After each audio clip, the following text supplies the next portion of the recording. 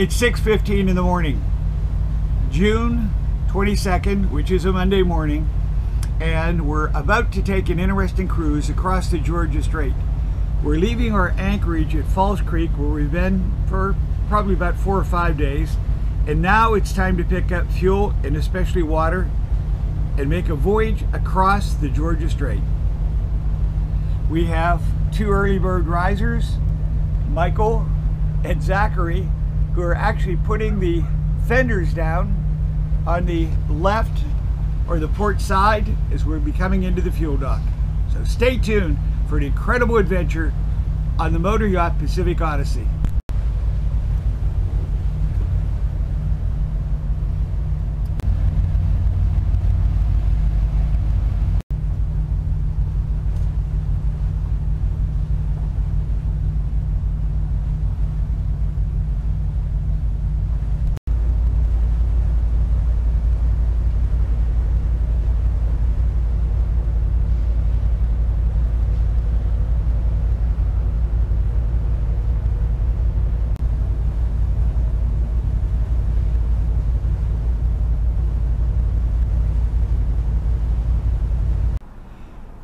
We just pulled into the Falls Creek fuel dock.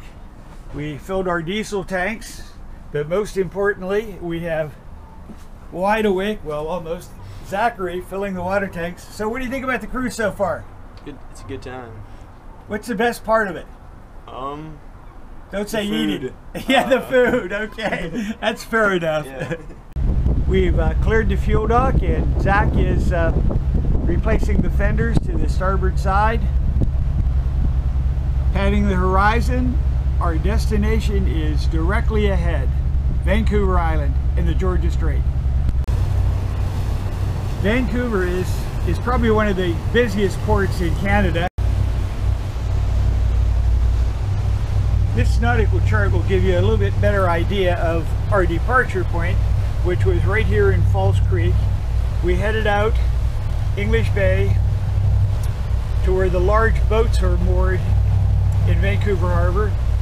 Then we're making the passage across the Straits of Georgia. Now we have a wind from the south, so it's been a rock and roll trip. So our destination is this Gabriola Pass in here, and then we'll come down and explore these islands and then anchoring right in this area. So you can get an idea how many of these islands, these are referred to as the Gulf Islands opposed to the San Juan Islands owned by the United States. So we have a lot of anchorages in here, very few homes, a lot of remote coves, and most importantly, hopefully a lot of crab.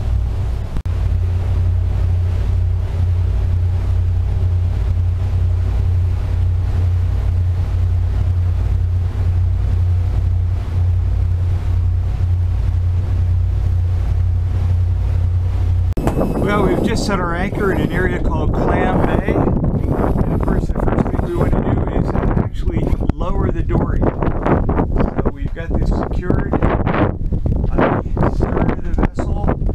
We raise up the electric davit to hoist the boat in the engine. You can see it's just about off the deck. So Mike will move the crab traps out of the way, a little bit tangled, and then we'll set it down in the water.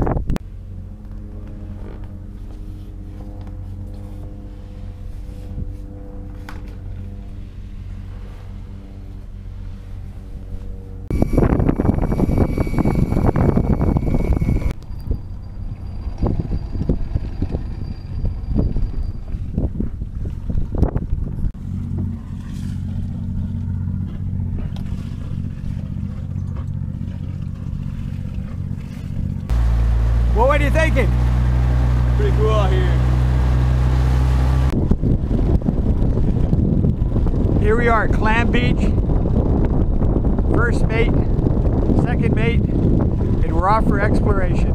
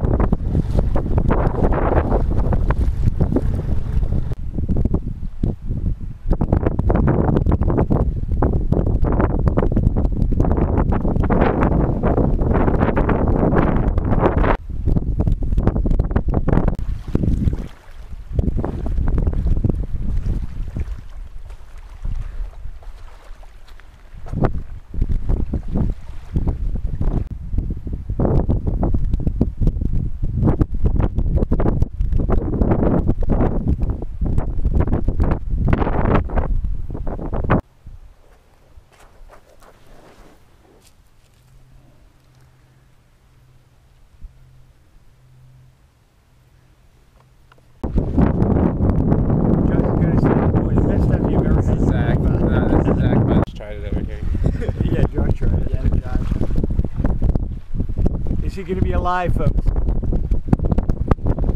I mean, I don't think it's not that bad. It's not as bad as you made it out to be. You know, I think it's better than eating just a plain piece of lettuce. It has built-in flavor. Goodness, what's up? With the sun setting in the Pacific Odyssey, it's time for some educational values. And for that, we're involved with the second annual poker tournament. Actually, this is a blackjack tournament to which Michael is winning. Zack won the penny tournament, a record 37 cents. Michael has a chance to win over $2 in this absolutely death-defying battle of 21. I just took blackjack, so. It is Tuesday, June 23rd, 2015. I rose at 6 a.m. A beautiful zero-wind day, as opposed to the 25-knot southeasters we had. And early in the morning, I did some voyage planning, so I figured out the next 3 or 4 days. Of course, where we go is highly dependent of tidal conditions. And although I was up at 6 in the morning, here it is 8:30 in the morning, and guess what? Even though I rent this boat out for $1,000 a day, what do you think these guys would prefer doing in the morning? There he is, bright and early, smiley. And Michael, still behind closed doors in the front. So let me wake him up and we'll head off for another adventure. And it's beautiful sunrise at Clam Beach.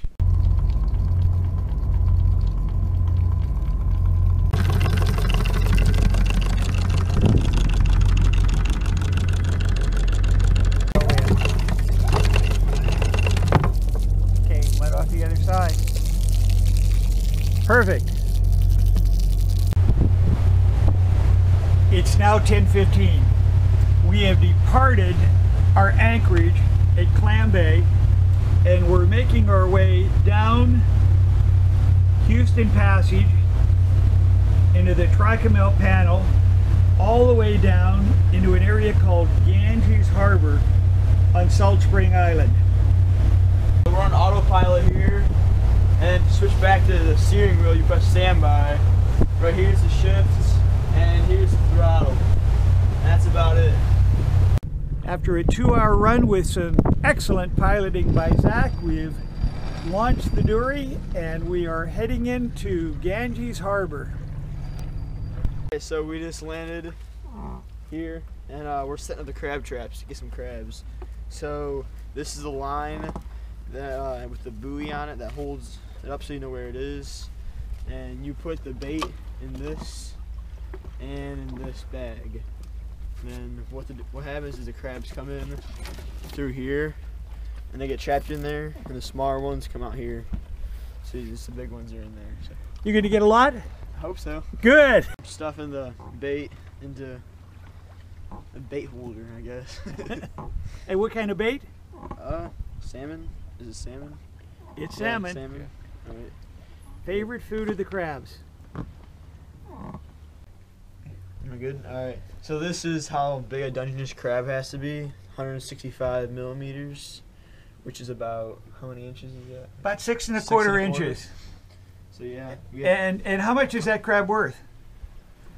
Probably about like $25. It's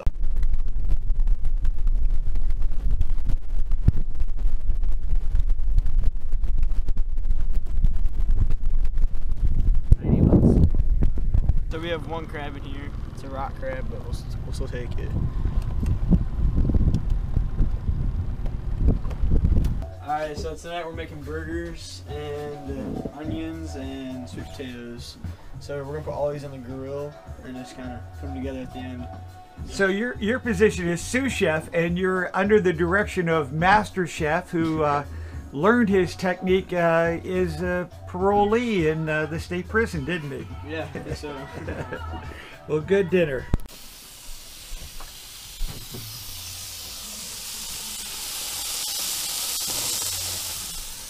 And the chef.